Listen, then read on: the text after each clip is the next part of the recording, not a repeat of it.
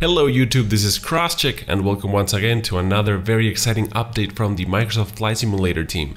Finally, episode number 3, Aerodynamics, has been released. You can find the link for that video on this video's description. I will do a quick rundown of what we saw in this video and also talk about some new cool updates. Let's start by jumping into the episode's 3 rundown. In this video, 5 areas of improvement regarding the aerodynamics and physics are covered. Number 1, improved core of physics engine. Number 2, rewriting of the aircraft systems. Number 3, new aerodynamics simulation. Number 4, new worldwide atmospheric air mass simulation. And number 5, 3D environment versus air mass. Okay, let's start with the improved core of the physics engine. We now have better collision modeling with the environment. Thanks to this, slope runways are now supported, and it is now possible to land in any real-life landable surface, even if it is sloped. Meaning you don't necessarily have to land in a runway, landing works anywhere it is physically possible. To make slopes work, the friction model of the aircraft had to be improved. Tires now correctly simulate dynamic friction and static friction. The rubber now behaves correctly on different surfaces such as tarmac, cement, grass, dirt, etc. If the aircraft skids, it skids realistically. The bumps in the ground are now realistically simulated. Same for the braking, the aircraft can now come into a full stop in a slope, making the transition from dynamic friction to static friction. Amazingly, this was not possible in FSX, but now it is. The integration system of the simulator has been rewritten. This results in more steps per second. Steps can be considered frames if you wish, so a higher frame rate. We now have an adaptive timestamp, this adapting to the monitor's frame rate, giving a smoother experience, and if the frame rate dips, the simulation is not affected. The integration system works in a more realistic manner. This directly fixes an issue with the previous versions of Flight Simulator, where the aircraft felt as flying on rails. The old integrator just didn't like change and forced the aircraft to move more in a straight line. Inertial matrices have also been improved. When the aircraft rotates, yaws, pitches, or rolls, it just feels much more realistic. Now let's jump into the rewriting of the aircraft systems. The load factor simulation has been improved. This results in the turn coordinator being better simulated. It now acts realistically when the aircraft has an asymmetric load. Fuel consumption now behaves realistically depending on the altitude, matching the POH of the aircraft. Flaps, gears, and external tanks are now simulated instead of just being hard-coded to be on or off. They are now actual physical elements being simulated against the airflow. They realistically modify the aerodynamics of the aircraft. The icing system has been improved. There is actual icing simulation now and occurs realistically under different scenarios. For those of you who like the old simulation, the legacy simulation is still available and the users can change to the legacy one if they so desire. Anyway, all aircrafts are being reviewed by real-life pilots who have spent at least hundreds of hours in a specific aircraft. In some cases, this is done by test pilots directly from the aircraft manufacturer, as to make sure they control exactly as they would in real life. There are many parameters that are not found in the POH, such as how fast an aircraft rolls with what level of input at what airspeed. But real-life pilots do have a feeling for that, so it has been an incredible asset to have for a realistic simulation of the real thing. Let's now jump into the new aerodynamics simulation.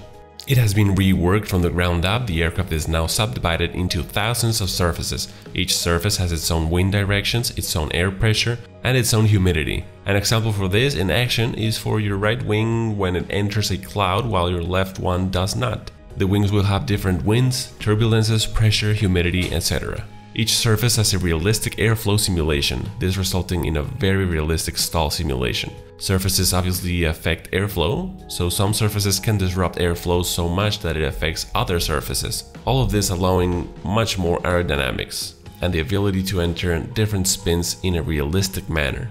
Okay, now let's jump into the new worldwide atmospheric air mass simulation. The air mass is a massive improvement. It is simulated globally and realistically. Every area in the world has its own simulation of air.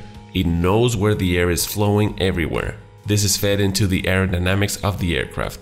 The volumetric clouds match airflow, such as turbulences, up and down draft. There is a native support of storms, supercells, TCUs, aka towering cumulus clouds, a type of cloud created because of lots of updraft, and when very big, the updraft is outside while the downdraft is created in the inside. An extremely dangerous scenario for small aircraft and a lot of turbulence for big aircraft. It is awesome to see TCUs being correctly simulated around us. The airflow simulation can be seen in this video. Each particle simulates independently. When entering clouds, it can be seen how they take different directions and how turbulence may be present. Alright, jumping into the last point now, 3D environment versus air mass.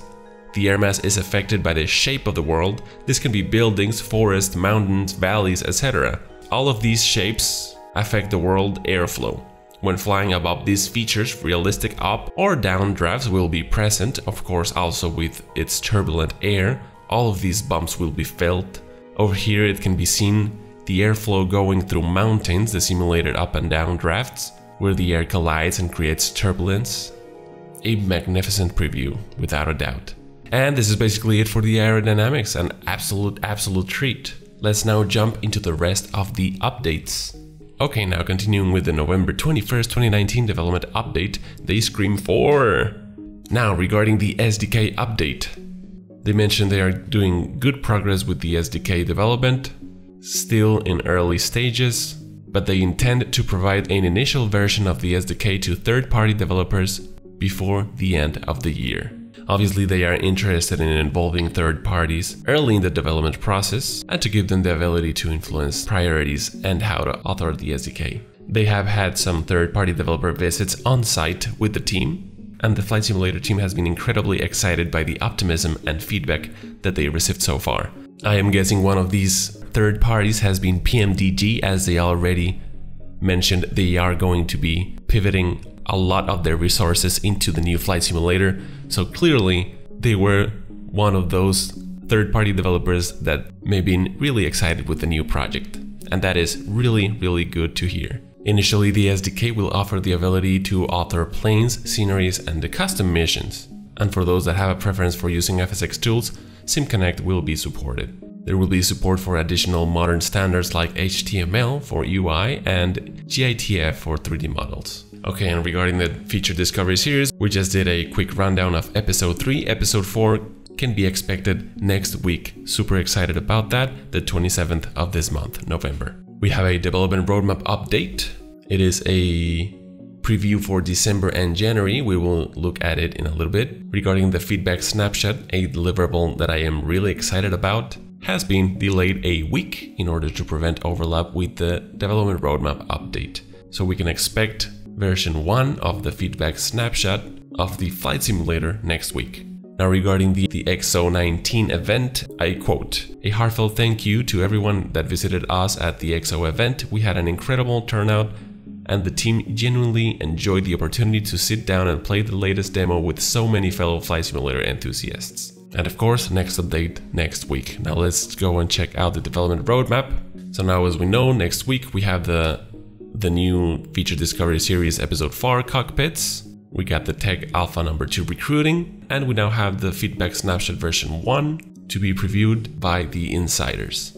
Okay, so now regarding December. Okay, so on December 5th, a development roadmap update, a media update, and a tech alpha 2 timeline update. December the 12th, we're gonna have another media update, partnership announcement series update, feedback snapshot version 1 for the general, insider preview of the development roadmap update for January and February, and tech alpha 2 recruiting ends. December 19th, we have another media update, SDK update, and feedback snapshot version 2 insider preview. On early January, we can expect a general development roadmap update and the general feedback snapshot version 2. Mid-January, another media update, partnership announcement series update, and insider preview of a development roadmap. On late January, another media update, lots of media updates, that's pretty cool, always fun. Insider preview feedback snapshot version 3, and a SDK update. So yeah, there you go. That is pretty much it for today. I hope you enjoyed. Thank you very much for sticking around, and happy flying, cross checkout.